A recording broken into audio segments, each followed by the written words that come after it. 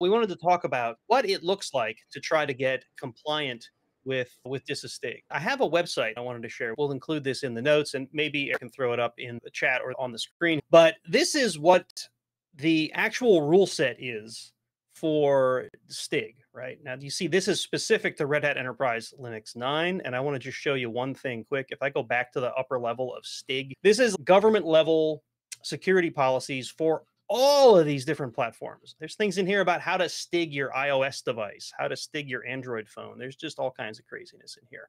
So if you need to know about that stuff, and if you need to know about how to make any of these devices compliant with government standards, this is a good place to sort of start. This is the unclassified version of all of these things. Josh has more information about what classified looks like, and hopefully we can cover that when he gets back on stream. The whole reason to you, though, is look at all these rules.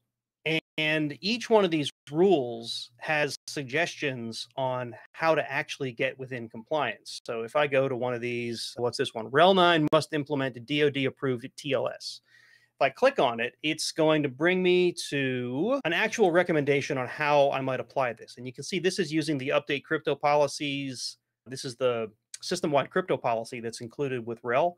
So it's a really handy tool that lets you set the system-wide crypto policy. Easy to implement, and it's great that they give you this suggestion here, right? It's great they tell you how to implement it, but I can't just click a button and this happens, right? That's where OpenSCAP comes in. With OpenSCAP, it takes recommendations and puts them into automation playbooks so that we can actually, automate the deployment of that. So highly recommend, go check that out. It looks like we have Josh back, so we can get to a discussion about compliance in general, right? So we have a bunch to talk about. Absolutely, right? I think you went through and covered the STIG viewer. There's also the public.cyber.mil site. If you are working with the DoD, I'll copy and paste this, put this into a tab, make sure it's the right size. I have it open in a tab if we wanted to share it. Give me just a sec. Yep. So yeah, here we are. I mentioned while you were gone about the unclassified label that was on the STIG viewer I was just on, and I mentioned you had more to talk about where it comes to classified. If you're working with the government and you have a CAC card, the Common Criteria Access Card that you would go through and plug in because you're working with the government, there's a banner in the top left that says login with CAC. And that's where you go through and you can get like the classified, unclassified. You can go through and get the up-to-date version STIGs.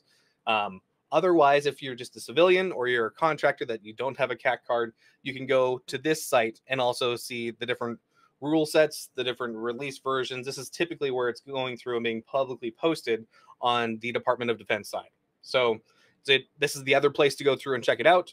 The other thing that I wanted to go through and mention is that this is not the only place you can get a STIG. Red Hat works really closely with DISA to make sure things are up to date, and that if there are any issues, that we're trying to get those pushed back upstream.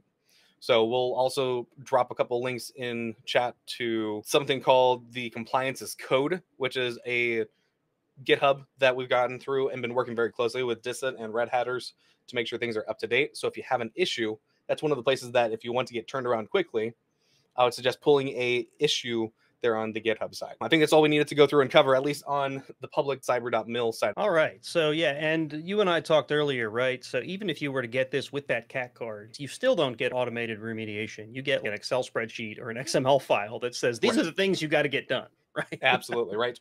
And because it's not only hardening, but the policies go along with that. Like, are you going through and making sure your facility is secure? Do you have man traps, login access? Like, it gets layered, different layers of security. There are a whole bunch of different STIGs as well. Man, can we get man traps implemented with OpenSCAP? Compliance away, man. Not quite yet at this point.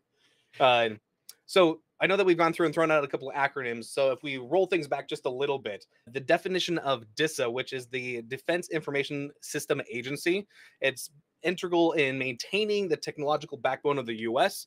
military and ensuring effective communication and information across the defensive operations.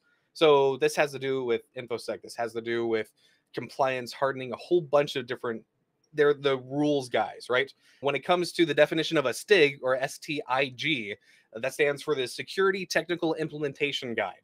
So that's helping to serve the critical resource of organizations looking to implement robust security measures and ensure the integrity and confidentiality of their information systems.